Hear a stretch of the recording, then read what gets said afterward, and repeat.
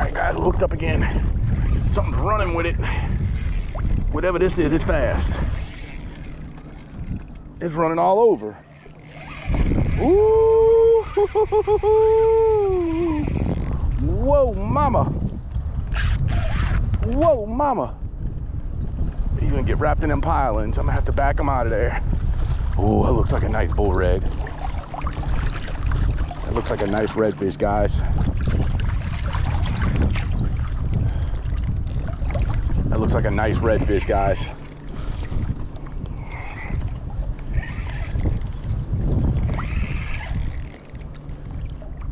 This looks like a nice redfish, guys.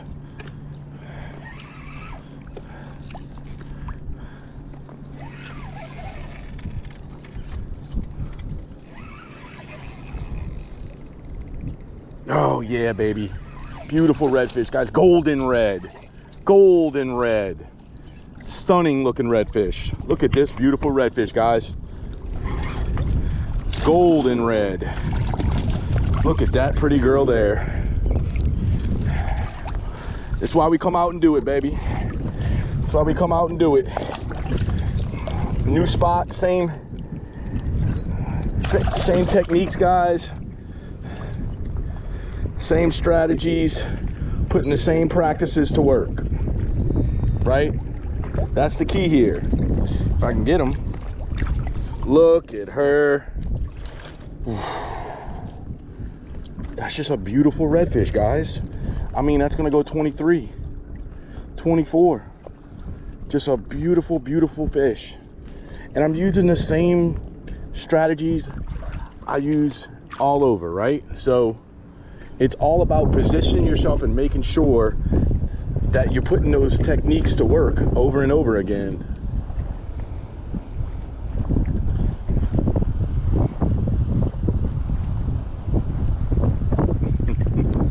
Putting those techniques to work over and over again, showing the crowd. You know, I like doing that.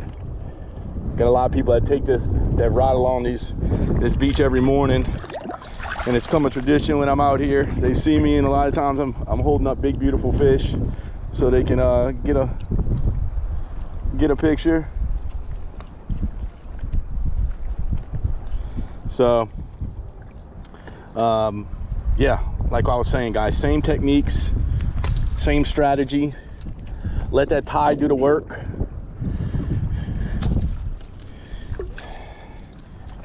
And the results will come. You got to put in the time and effort, though. That's for darn sure. Put in the scouting. Let's see if we can get him off. That failed. All right. I think this girl's gonna go home with us, to be honest with you. Another beautiful red. It's gorgeous, guys. Absolutely stunning. God, I love doing this. There's nothing better than this, I can tell you that right now. It's heaven. Heaven on earth. Oh, here we go, guys. Hooked up. He hit me on the run in. Big speckled trout, guys. Big speckled trout. Check it out. Check it out. Big, beautiful speckled trout. Oh, he's not as big as I thought he was, but he's nice. He'll go 15. Oh, he'll go 15, guys. Beautiful, beautiful trout. Big reason why I'm coming out here early. Oh, he's grunting too. That's a male. So if you ever catch a speckled trout, guys, and you hear him grunting, that means they're a male. All right, let me show you all what I'm doing here. I mentioned on some other content that I was trying a new area, same general area, but some new stretch of beach. And what I'm doing here, look at this old broken up boathouse. Was a pier boathouse, okay? And the tide's at my back, working from my back to the front of me, right? Wind's at my back, working from back to the front. I'm utilizing both of those occurrences to fish this structure. You can see I'm working this structure. Oh, down. Oh, there it is, guys. This feels like a good one. Loosen the drag up here. This feels like a good fish, guys. Oh, he's got some weight on him. He's got some weight on him, guys. I'm gonna force it. Okay, it looks like a nice drum. Okay, I've been catching big flounder this morning. I didn't want to horse them in. I've already pulled the hook on one.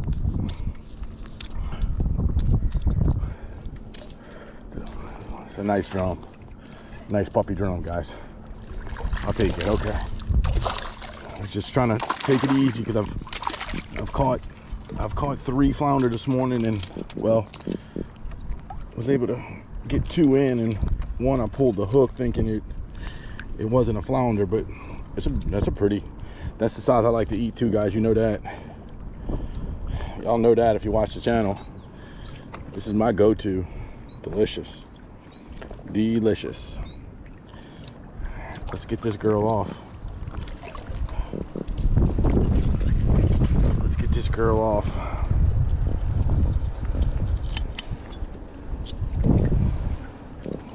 Get her in the net. Grunting.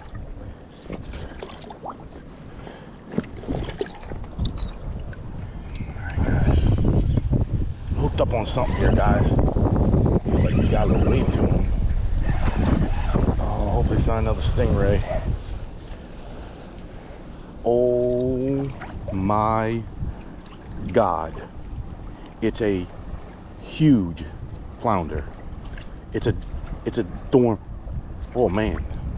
Look at this thing, guys. I'm at a loss for words. I'm at a loss for words. Look at this flounder. Guys, you got to be kidding me. This is an absolute doormat. Oh, huge. Oh, I'm sorry, I'm speechless right now. I was not expecting to pull a 22-inch flounder out of the water. Oh, guys, absolute doormats today. Oh my goodness, guys, look at that. Just monsters today, guys. Oh, and he played dead. He's old school, you can tell, because he played like he wasn't even hooked.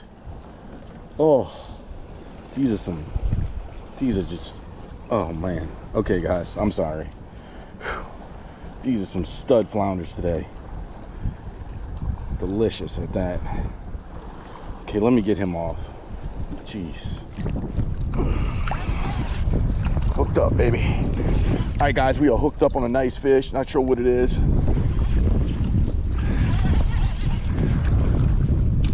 Nice sheephead, guys. Nice sheephead right there. Nice little sheephead. Good eating sheephead too, guys. That's right on the cusp there. Just working this structure right here. Just working like I've been doing it. Working this old boat, this old beat up boathouse. That's a perfect little sheephead there. Look at that.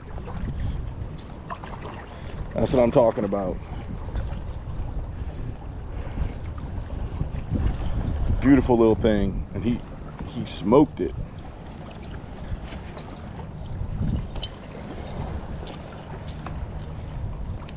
We got some high winds right now, so I put the cork away and went ahead and pulled out the bottom rig and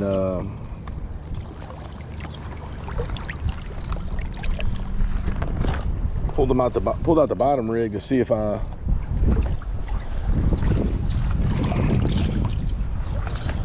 can't focus on the bottom as far as the structure a little more. With the wind and the water, it's hard. That cork's all over the place, you know. So let's keep at it. That's a nice fish. See if we can't catch another one.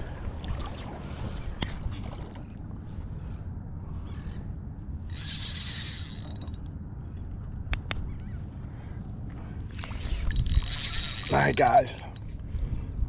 Not sure what we got here. Feels heavy.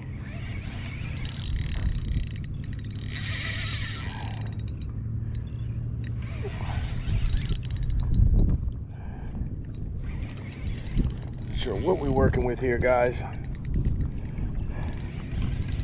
Working at Old Ravage Boathouse again.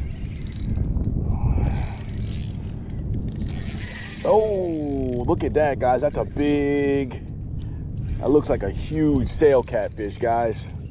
Woo! Look at that massive sail cat, guys.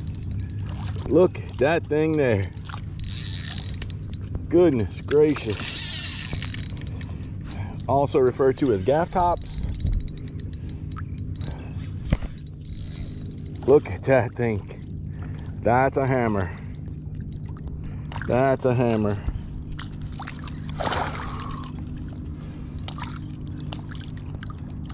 That's a hammer gaff top catfish. Woo. They will slime your line though, boys and girls. Look at all that slime on it. Nasty. But we're gonna get him off. Some people, you can eat these. You can actually eat these catfish aren't too bad to eat. Problem, you just got to deal with the you know, you got your pokers and stuff you got to deal with. So a lot of people don't hang on to them just because of that reason. But the meat's not like a hardhead. The meat's a lot cleaner and whiter due to the fact how they feed and what they feed on. They're not bottom dwellers. So, all right, let's see if we can get him off.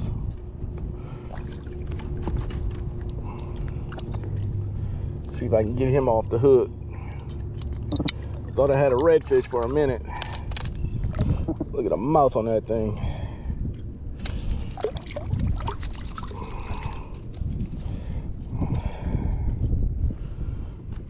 I tell you what.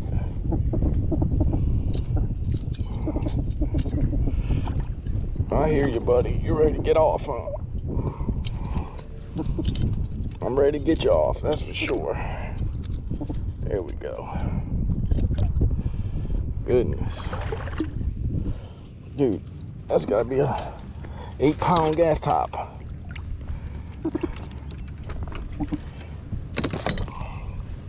All right, hopefully you guys enjoyed that episode. It was actually 2 days of fishing, wade fishing, and I did catch a few more fish in that, but I tried to kind of pick out the highlights of those trip. One day it was extremely windy, so I didn't stay out there but a couple hours. Caught a few fish, but I tried to put a good bit of content in from the first day. Caught a bunch of fish, redfish, sheephead, you name it. It was a really good morning.